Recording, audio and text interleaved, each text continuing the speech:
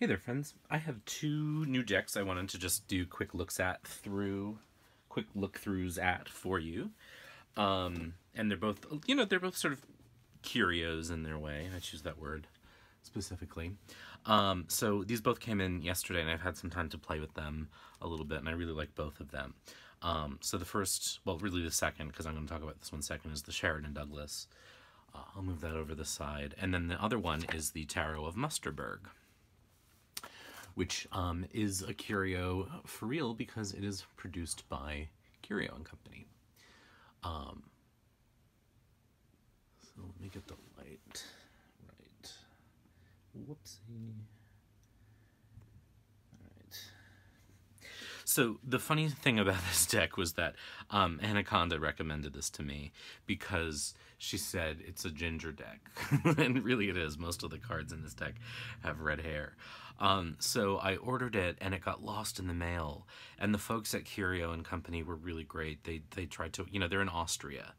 They tried to work with the U.S. Post Office to figure out where it was because it had made it here. And it got lost somewhere in New York. So, nothing really helped. So they very generously sent me another copy once their second edition came out. So this is a new print, but from what I understand, it's pretty much like the first. So it comes with a little white book, and actually it's a fairly, it's a little white book that has a lot of stuff in it. It actually has game rules, and then on the other half is cartomancy. Now, the interesting thing about this deck and about Curio in general is that they sort of publish comic books and things, and so they have sort of this fictional history that goes with this deck, which is kind of interesting. And the story, you can look it up on their website, but the story is that it's from an amusement park called Pennyland, where all of the staff would read fortunes on the midway, and it's really sort of a plot point or a moment in plot from a comic book that they produce. But so the box, is really cute. It feels really nice. So it says Tarot of Musterberg 79 card deck for gameplay and cartomancy.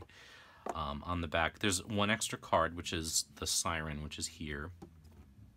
And while I do plan on using this deck, I don't plan on keeping that card in. But I just wanted to say here, too, the box has this little narrative here. Curio and Company takes no responsibility for prognostications issued by these cards, including but not limited to riches, marriages, or death, and accepts no liability for points lost during gameplay. Receive or deal a hand at your own risk. So, it's very cute. So, that's the extra card here, the Siren.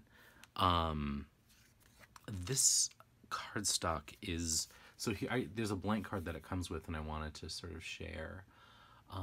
It is really amazing cardstock. It's raw paper, but it's not paper. It's not laminated. It's you have to feel it to believe it. It reminds me a little of Il Meneghello stock because of its rawness, but it's really unlike anything else I've ever encountered, and it shuffles beautifully. I will show you that in just a moment. So it is a Marseille style deck, so I'll move through it pretty quickly just so you can get a flavor of it. So here's the Fool, and it is very redheaded. Almost all the characters have red hair, which is funny because when I had hair, I did have red hair. So there's the Magician, there's the High Priestess, the Empress, the Emperor. So you can see that it's got a sort of light quality. This would be a nice, so this is a limited edition, I should say. It's produced in 500, but they just started selling this release, so it's out there, and I'll try to remember to put the link to Curio and Company below. So here's the Emperor. It's got a light quality to it. This might be something you could give to someone again who's interested in starting out with Marseille but isn't super in love with the Marseille decks that exist. Because these people, Marseille cards can kind of look blank or even sort of unhappy, but these cards don't. There's a very sort of like gentle quality to these, and they're very cute, but not cloying, not silly.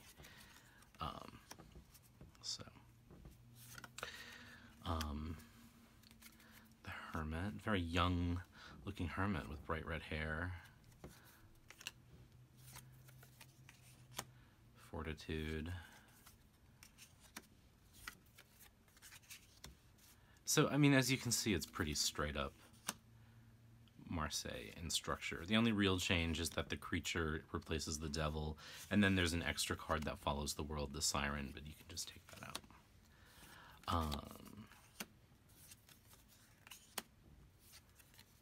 So it's the stars rather than the star, the moon, the sun, very sweet.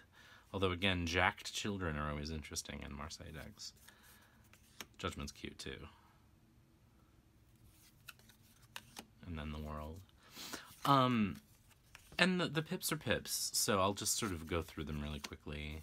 I do find these actually really easy to see the number of, for the most part. There are a couple that are a little harder to detect, but, you know, I mean, it's... So in this regard, it looks a little bit more like the Neoclassico rather than Marseille, because you don't have... You know, the Marseille-style pips are very specific, right? These aren't that. These are more like the Neoclassico or the Vachetta or sort of Italian-style post-Sforza decks. And then the courts are the courts. So here's the cups. And I'll just sort of... I won't go through card by card. So they're called chalices in this deck.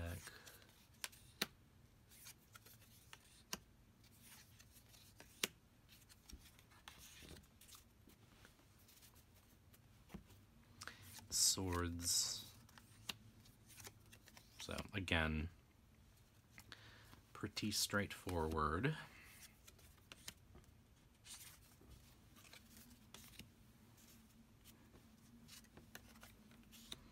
And the Court of Swords.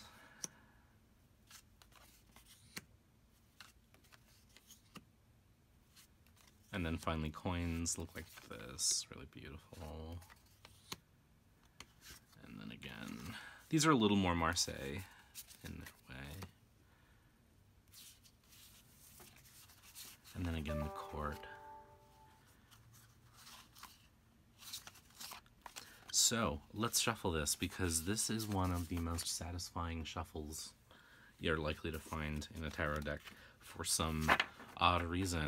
So it's thick, you know, it's thicker than a normal tarot deck, I would say. But it overhand shuffles really well, but it also riffle shuffles really well, which is just, you know, my favorite thing in the world. Yes, very satisfying feel to it. So,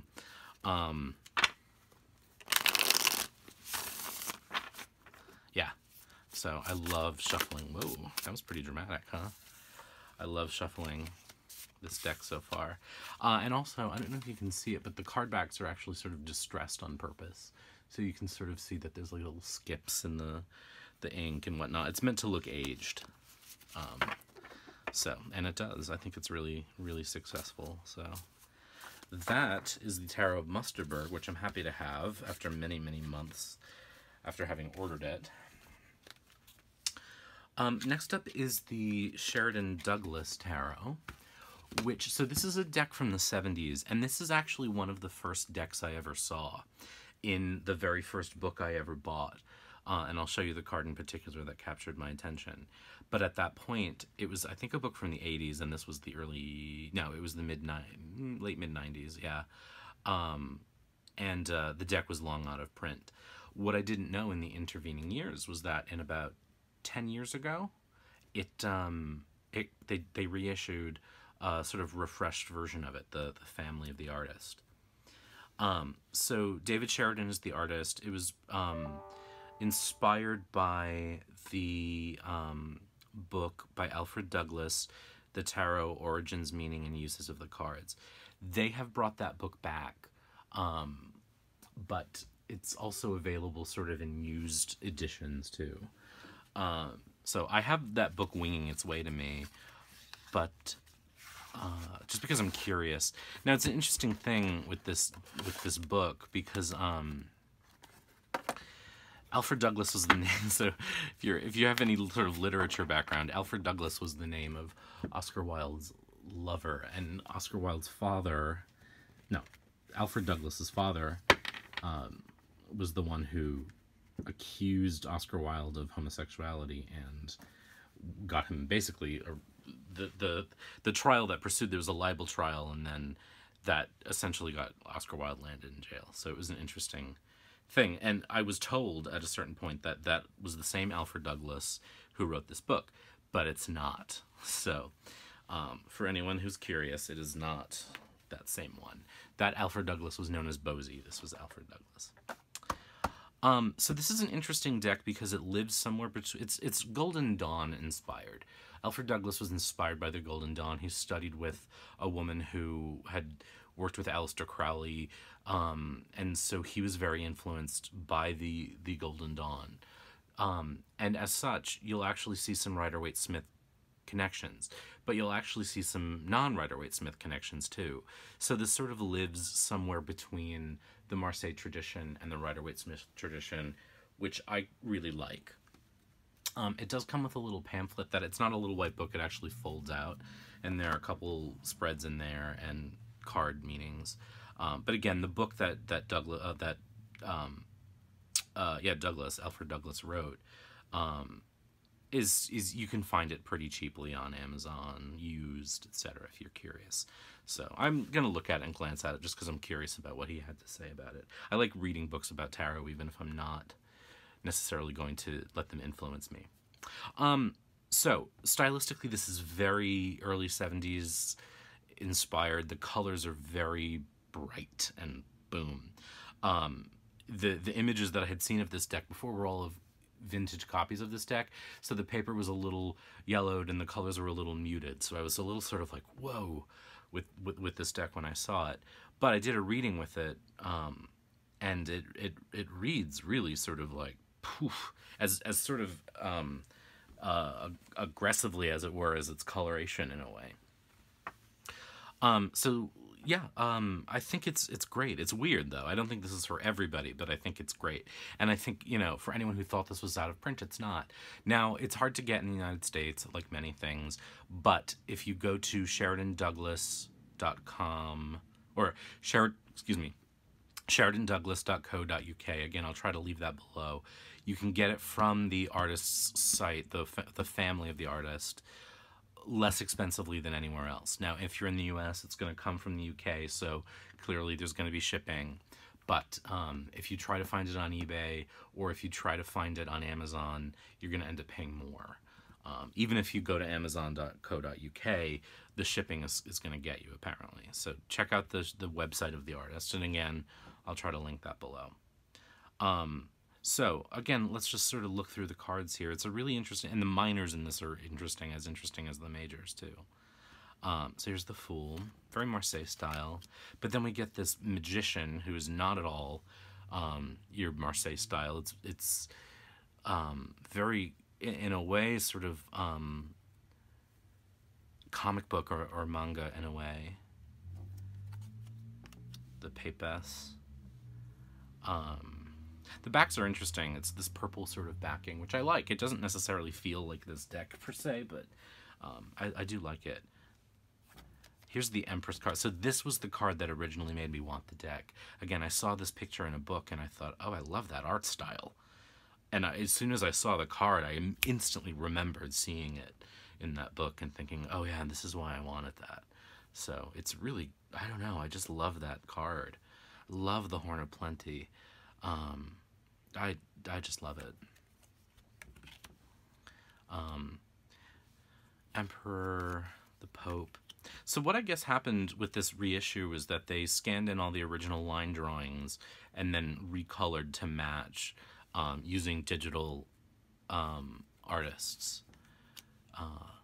So it's supposedly the same coloration as the original deck, but done in using modern techniques. The colors are, there's nothing muted about this deck. This deck is all exclamation points. But I do really like it, I have to say. It is not your average deck. It is, I can't think of anything this reminds me of. Maybe in some cases, like the oh gosh, what is that bizarrely colored Rider-Waite-Smith deck with the white back and the Ankh? The Palladino? I can't remember. But coloration-wise, it may do that. Now, I'm interested to see the book eventually, because the coloring of this deck is really seems very specific, but really unusual. And like when you get into the minors, it doesn't seem like there's a whole lot of like consistency from suit. You know what I mean? Like, and so, you know, like the suit of pentacles isn't all green, say, or blue. It's like there's a lot of overlap, but the choices seem really deliberate. So I'm curious to see if there's any connection between, like here, the devil you'll see is all green, and then another card in the suit of pentacles is all green. And I'm just curious if there was any intentionality, but I'm sure there was, behind the color choices and the way that the colors link, because they're not linked by suit. But there are, I mean, some of the choices are really not what you would expect. So it's curious. So these are the majors. They're actually pretty straightforward for the most part, other than this very unique, very specific art style. So, but that, you know, they're fairly straightforward in that regard. Not much dramatic. Now, the way that the suits work is that you don't always have the number of suit items, but what you do have in the upper left corner is a suit symbol and a number, which actually I like. It makes it easy to see. So here's the Ace of Batons. And then again, you know what I mean? It's some of it's Rider-Waite-Smith, some of it's not remotely. Here for the 2, you've got someone sort of creating a spark here. And it's not I mean, you could sort of see a connection to what Waite and Smith made, but not, you know, it's very different. And then the 3 of Wands has no wands in it, and you've got a dolphin and a boat. And so again, you know, it's really curious. Stephen Bright's video on this deck, he actually reads the description of this card from the book, so you can sort of get a sense of it. But I like that. You know, I like it when they sort of mess with the tradition. Look at this 4 of Wands. You know what I mean? Like, I really, we've got a brush and a quill and a sculpting tool and a flute. You know, so for the suit of Wands, which to me has a lot to do with vocation and creativity, I really like that. And then we're back to conflict with the 5. There's a very sort of 70s style to that conflict, though. Here we have what looks like a Marseille style or a Pip style 6, but then this wreath sort of ties it right into the traditional Waite-Smith meaning. And then this is pretty straight up Waite-Smith. And then these adjustments are so interesting. And I like it again. You know, I like that I have room here to explore more than just the traditional Waite-Smith meanings, which I'm sure people are sick of hearing me saying. But again, it's like, I really like this. You know, and while the colors I don't necessarily find attractive, I find them arresting. So while I probably would not have colored this deck this way, it's hard not to be like drawn into them. Oh, the suits also have a suit symbol. So the page has a little chess piece, and the knight has a rook, and the queen has a crown, and the king has a crown. But you can see the coloration is not expected, you know, but there must be some intentionality behind it. So I'm curious with the book. So now we're in the Suit of Cups. I really like this Two of Cups. It's sort of this amorphic, amoebic energy of unity and duality and stuff. And then I like this 3, right, because of growth, and coming together and creating and fertilizing and building. And then again we have a fairly Rider-Waite-Smith 4 and 5, but then the 6 is very different. So I'm really intrigued by this deck. But you can see what I mean about the coloring. It is not expected. It is not, but it doesn't feel random. Pretty standard issue 8. Pretty standard 10. The Knave. the Knight, the Queen, the King. It's a very happy King of Cups there. Now we get into the Suit of Swords, which I'm always curious about, and I have done many a monologue about recently, and I fear that I have upset folks, so I apologize again if my theories about this stuff are upsetting, but I just want people to sort of hear my thoughts, right? So here's the Suit of Swords, and a lot of this I really like because it is really interesting. I mean, this sort of action in this Two of Wands is kind of amazing. Very, like, I don't even know how to describe it. Farrah Fawcett. But this Three of Swords, right? So different and so unusual and really, again, I appreciate this sort of, I feel like you can get that Rider-Waite-Smith meaning, but there's so much else you could explore with that. And then the Four is really interesting too, because it's a chess game, and it looks like you can't tell if someone's sort of resting or being bored. Here's the Five. And, you know, just these eyes, and then the swords, but it's sort of, you get the similar to the Rider-Waite-Smith, but you also get something very different. The Six, you still have movement, but it's not, you know, it's not your ship. And then the Seven is very different, but you do have in the back there someone sneaking away. It's hard to see because it's so dark, but it's almost the Rider-Waite-Smith from the other vantage point. It's the Eight. And the Nine. And the 10. And then we get into the Knave of Swords. I like the word knave. Knight. Queen. And King. And I'm wondering if there's elemental associations to the coloration of the courts.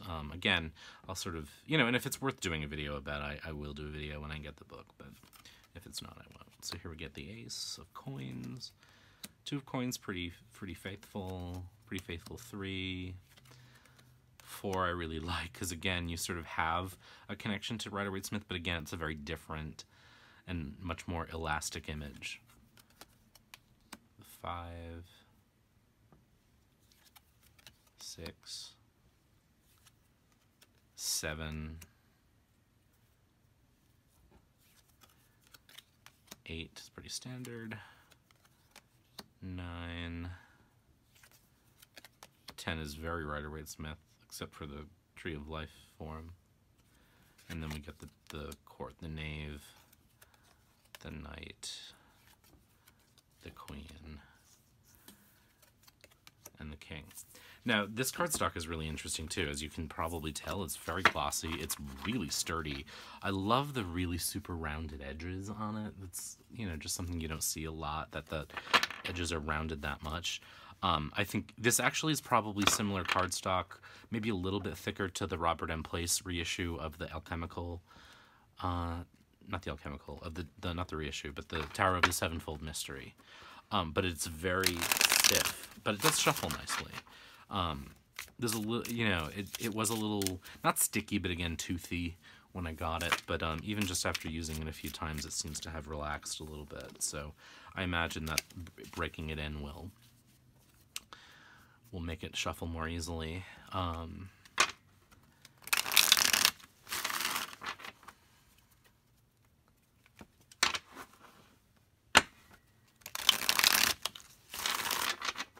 And then again, laying it out, it's a really interesting thing to sort of look at from a layout, because the colors are so intense, you know, and primary.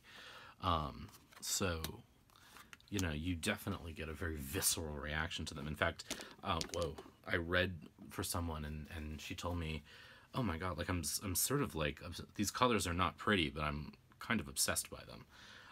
And they really create a sort of physical reaction to them. So I'm curious. I'm hopeful that in the book, now in the book by Alfred Douglas, again, the art is in black and white, and these were sort of colored and printed after that book came out. So I think the art was created for the book, And then after the book, they became cards. But I'm curious if they were influenced at all. So anyway, those are two interesting new decks. Both are available, if not easy to get. So Curio & Co. Is the company here. And then Sheridan-Douglas, again, I'll do my best to remember to put the links in there. But really interesting new decks into the collection. So I hope you enjoyed.